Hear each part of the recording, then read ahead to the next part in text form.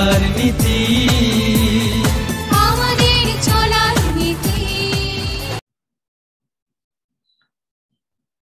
Madhusudan foundation school and কলেজের online video ক্লাসে আজকে পদার্থবিজ্ঞান ক্লাসে আমি মোহাম্মদ আব্দুল লতিফ স্যার সবাইকে আন্তরিক অভিনন্দন ও শুভেচ্ছা জানিয়ে শুরু করছি। ইতিপূর্বে দ্বাদশ শ্রেণীর দ্বিতীয় পত্র থেকে সপ্তম অধ্যায় ভৌত আলোক বিজ্ঞান, এখান থেকে আমি 3টি লেকচার দিয়েছি, যেগুলো তোমরা ইতিমধ্যে দেখেছো। আজকে আমার চতুর্থ লেকচারে আমরা আলোর ব্যতিচার নিয়ে আরো কিছু বিষয়াদি জানবো। আজকে যে বিষয়গুলো জানবো সেটি হলো ডোরা ব্যবধান, ডোরা প্রস্থ, এইগুলো নিয়ে আলোচনা হবে। তো প্রিয় শিক্ষার্থীরা, আর বেশি কথা নয়, তাহলে আজকে আমরা ডোরা প্রস্থ এবং ডোরা ব্যবধান সম্পর্কে জেনে নিব এবং এগুলো সম্পর্কিত কিছু গাণিতিক রাশিমালা বের করব। তো আমরা প্রথমেই একটি ইয়ং এর বিসির পরীক্ষার কথা চিন্তা করি। দেখো, এটা একটা চির, এটা একটা পর্দা, এটুকু হলো পর্দার দূরত্ব, পর্দার দূরত্ব এটা ডি দিয়ে প্রকাশ করলাম, ডি। এটা চির S1, চির S2। আমি ধরলাম এখানে একটা পি বিন্দু, এই পি বিন্দুতে দুটি আলোক তরঙ্গের উপরিপাতন ঘটলো S1 উৎস থেকে এবং S2 উৎস থেকে। এখানে এসে আলোর উপরিপাতন ঘটলো, ফলে আলোক তরঙ্গের উপরিপাতনের ফলে এখানে ধরলাম আমরা একটা উজ্জ্বল বিন্দুর সৃষ্টি হলো।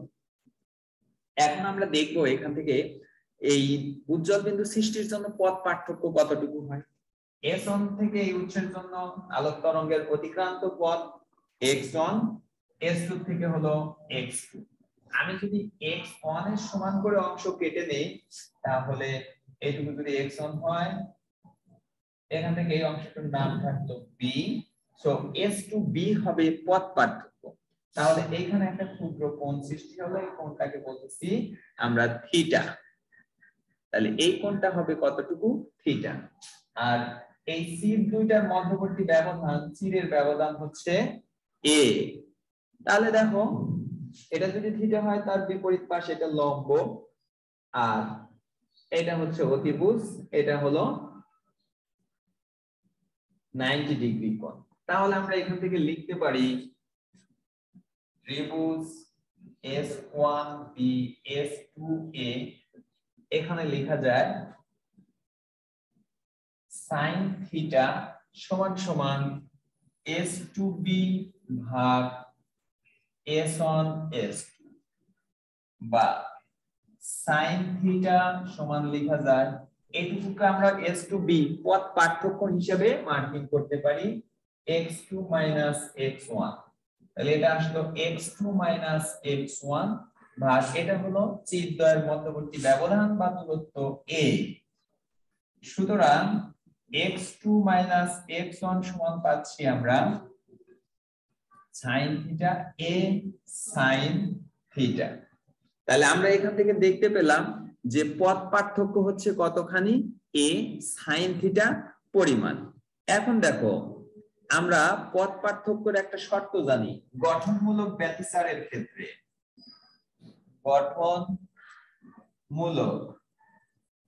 ব্যতিচারের ক্ষেত্রে,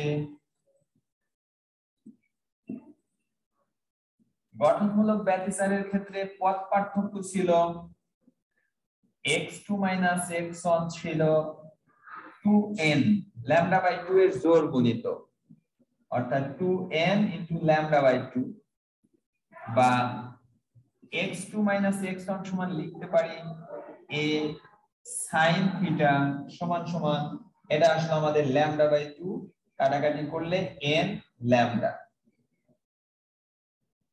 এটা একটা সমীকরণ পেলাম, আমি এ পর্যন্ত রেখে দিলাম। এবার দেখো, আমরা আরেকটা সমীকরণে লিখি,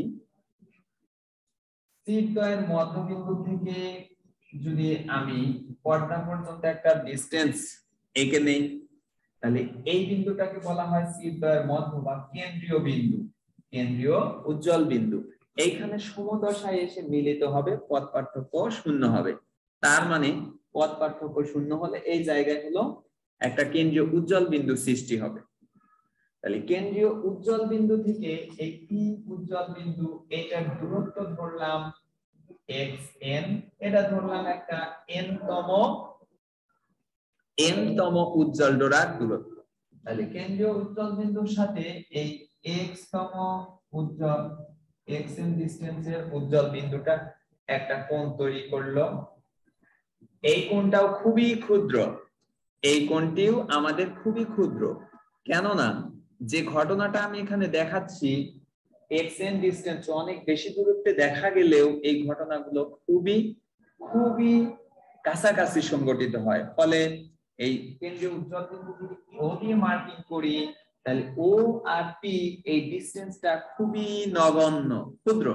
ক্ষুদ্র হলে দেখো আমরা একটা বিষয় লিখতে পারি, এটা থিটা হলে x একটা লম্ব, আর এইটুকু ডিসটেন্স হলো পর্দার দূরত্ব d।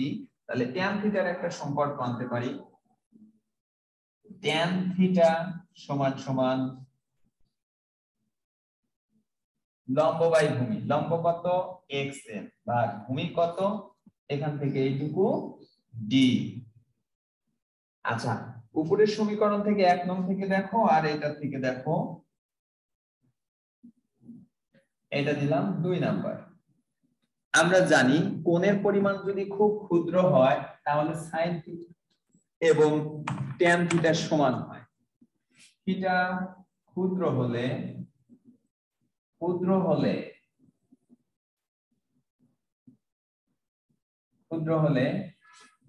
আমরা লিখতে পারি tan থিটা সমান সমান sin থিটা, এটা লেখা যায়।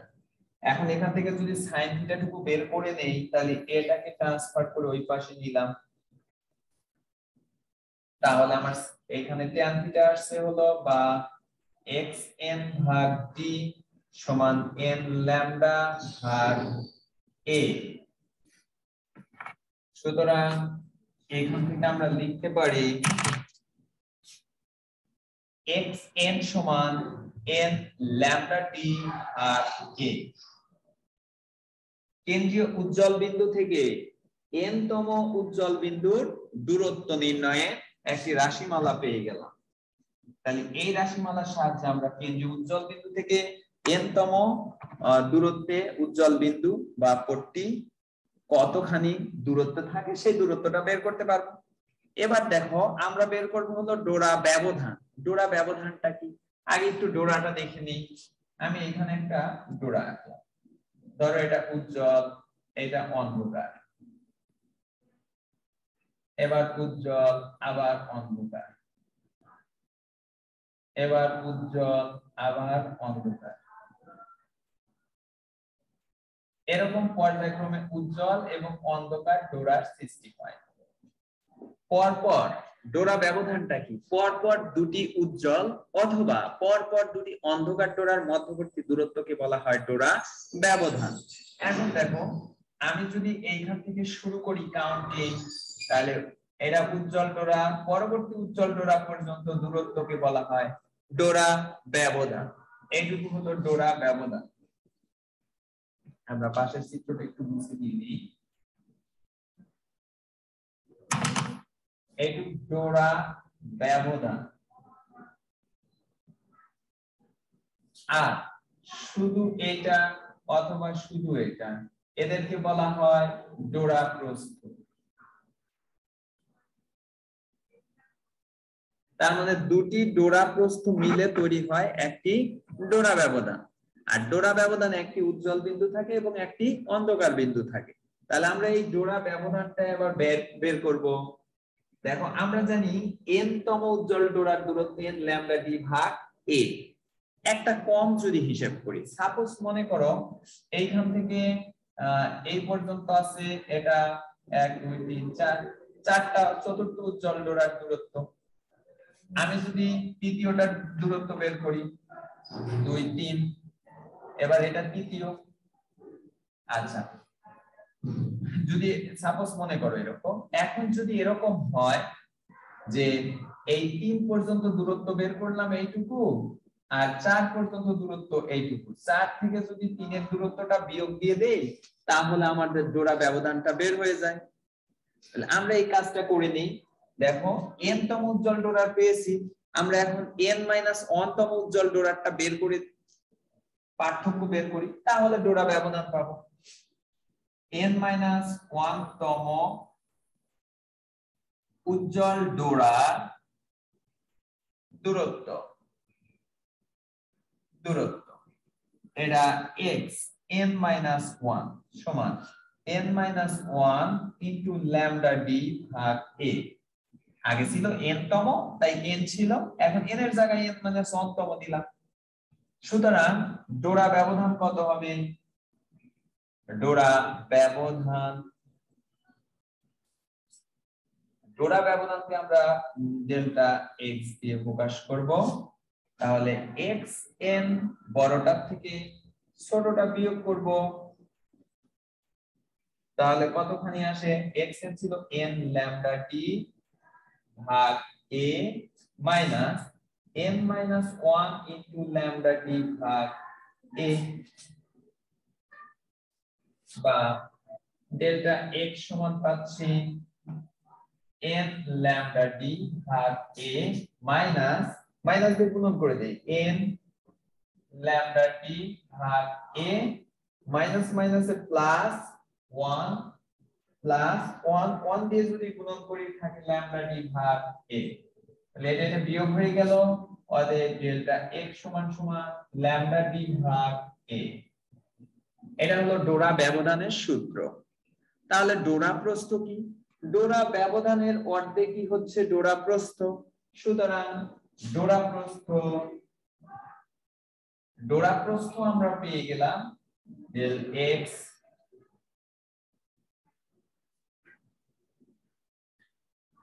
ডেল x সমান কতখানি হতে পারে? এবার দেখো ডেল x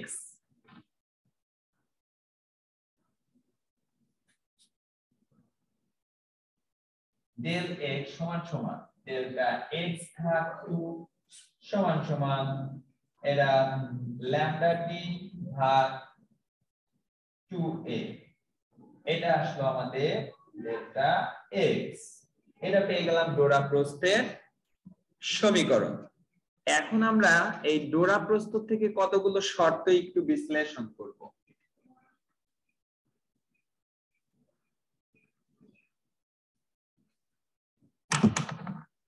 আচ্ছা, ডোরা প্রস্থের জন্য যে শর্তগুলো দেখব তার জন্য আবার আরেকটু একটা বিষয় আমরা বলে রাখি। আমরা একটু আগে দেখলাম যে xn সমান n ল্যামডা t ভাগ a, এটা উজ্জ্বল বিন্দুর জন্য ছিল। তাহলে অন্ধকার বিন্দুর জন্য কেমন হবে? বা ধ্বংসাত্মক ব্যতিচার অন্ধকার বিন্দুর জন্য এই জিনিসটা হবে, ডোরা ব্যবধানের সূত্র হবে xn সমান n হলো কি? আমরা জানি অর্ধ তরঙ্গ দৈর্ঘ্যের বিজোড় গুণিতক হলে সেটা হয় হলো আমাদের কি? অন্ধকার বিন্দু। তাহলে n ল্যামডা মানে কি? ল্যামডা বাই 2 এর জোড় গুণিতক। আর এই জায়গায় আমার অন্ধকার বিন্দুর জন্য হবে পথ পার্থক্য বিজোড় গুণিতক। তাহলে বিজোড় গুণিতকের জন্য সেটা কি আসবে? 2n + 1 ইনটু ল্যামডা বাই 2 গুণন বাকি থাকলো d বাই a, বা xn সমান এটা আসতেছে 2n + 1 ইনটু ল্যামডা d ভাগ 2a। তাহলে অন্ধকার বিন্দুর শর্তের জন্য এটা করব। কখনো মাইনাসও হতে পারে, মাইনাসও বিজোড় সংখ্যা। আচ্ছা, পর্দার উপরের দিকে হলে আমরা প্লাস ধরে করব, নিচের দিকে হলে মাইনাস ধরে করব। এবার আমরা চলে আসব ডোরা প্রস্থের কতগুলো শর্ত।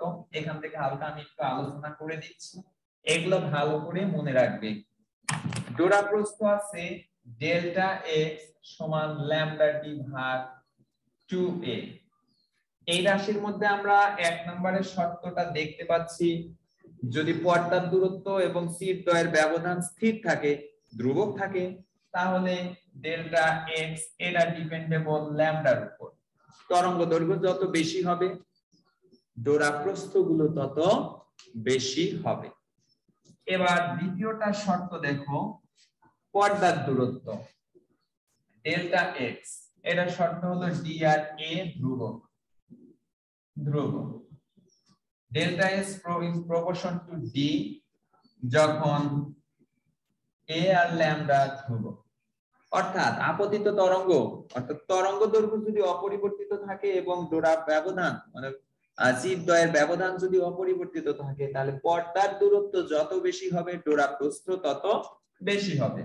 3 নাম্বারটা দেখো, এইখান থেকে ডোরা প্রস্থ is proportion to 1/a যখন এটা ল্যামডা আর ডি ধ্রুবক। তরঙ্গ দৈর্ঘ্য এবং পর্দার দূরত্ব যদি স্থির থাকে আর যদি চিরদ্বয়ের ব্যবধান ডিফারেন্ট করা হয় সেক্ষেত্রে দেখো চিরদ্বয়ের ব্যবধান যদি বাড়ে, চির দুইটা যদি বেশি ডিসটেন্সে অবস্থান করে তাহলে আমাদের ডোরা প্রস্থ কমে যাবে। চিরদ্বয় যত কাছাকাছি হবে ডোরা প্রস্থ তত বাড়বে। আমরা আরেকটা জিনিস দেখো, ল্যামডার সাথে আবার প্রতিসরাঙ্কের সম্পর্ক আছে। তাহলে ল্যামডার সাথে যদি প্রতিসরাঙ্কের সম্পর্ক থাকে তাহলে প্রতিসরাঙ্কের সাথে আমাদের ডোরা প্রস্থটা ব্যস্তানুপাতিক হারে পরিবর্তিত হয়। কেন? আমি একটু ল্যামডার সাথে সম্পর্কটা একটু দেখাই। আমরা জানি প্রতিসরাঙ্ক সি মিউ সমান, এটা ধরলাম c1 ভাগ c2, দুটার মাধ্যমে আলোর বেগের অনুপাত। এবার আলোর বেগের অনুপাত যদি হয় তাহলে আমি এইভাবে ধরে নিই, সহজ করে দিই, বায়ু আর পানিতে ধরলাম, এটা বায়ুর সাপেক্ষে পানির প্রতিসরাঙ্ক, এটা cw ধরে নিই। তাহলে এইখানে দেখো যে a মিউ w সমান সমান c সমান কি f lambda a f lambda w, f কেটে গেল বা এখন দেখো এটা পানির প্রতিসরাঙ্ক এটার সাথে সম্পর্কটা দেখাই। তার মানে কোন মাধ্যমের প্রতিসরাঙ্ক ওই মাধ্যমের তরঙ্গ দৈর্ঘ্যের ব্যস্তানুপাতিক। এটা কিন্তু বায়ুর সাপেক্ষে পানির প্রতিসরাঙ্ক। আর ল্যামডা ডব্লিউটা হচ্ছে কি a মিউ w সমান সমান ল্যামডা a ভাগ ল্যামডা w। তার মানে বায়ুর সাপেক্ষে পানির প্রতিসরাঙ্কটা হচ্ছে যে মাধ্যমের প্রতিসরাঙ্ক বের করব সেই মাধ্যমের তরঙ্গ দৈর্ঘ্যের ব্যস্তানুপাতিক। তাহলে আমরা এখান থেকে এই সম্পর্কটা খেয়াল করো, তরঙ্গ দৈর্ঘ্যের যদি সমানুপাতিক হয় ডোরা প্রস্থ 4 ডেল্টা এক্স প্রপোর্শন টু 1/μ হবে। কেন? এই যে ল্যামডা আর এটা পরস্পরের ব্যস্তানুপাতিক। তাহলে এখান থেকে আমরা এটা এইভাবে লিখতে পারি ল্যামডা ডব্লিউ সমান 1/μw। তার মানে কোন মাধ্যমের প্রতিসরাঙ্ক আর ওই মাধ্যমের আলোর তরঙ্গ দৈর্ঘ্য ব্যস্তানুপাতিক হারে পরিবর্তন হয়। তাহলে এখন যদি আমরা ব্যস্তানুপাতিক হারে দেখি, এখান থেকেই বলতেছি মাধ্যমের প্রতিসরাঙ্ক যদি বাড়ে তাহলে ডোরা প্রস্থ কমবে, মাধ্যমের প্রতিসরাঙ্ক যদি কমে তাহলে ডোরা প্রস্থ বাড়বে। প্রিয় শিক্ষার্থীরা, আজকে আমি এই ডোরা প্রস্থ ডোরা ব্যবধান রিলেটেড কতগুলো বিষয় নিয়ে আলোচনা করলাম। এই বিষয়গুলো রিলেটেড এই অধ্যায় থেকে গাণিতিক প্রবলেমগুলো সবচেয়ে বেশি ইম্পর্টেন্ট বিষয়। তোমরা এই সূত্রগুলো ভালোভাবে পর্যবেক্ষণ করবে এবং এগুলা বেশি বেশি করে প্র্যাকটিস করবে, ভালোভাবে আয়ত্তে রাখবে। সে পর্যন্ত সবাইকে আন্তরিক অভিনন্দন ও শুভেচ্ছা জানিয়ে আজকে অনলাইন ভিডিও ক্লাস এখানেই শেষ করছি। সবাই ভালো থাকবে, সুস্থ থাকবে। আল্লাহ হাফেজ।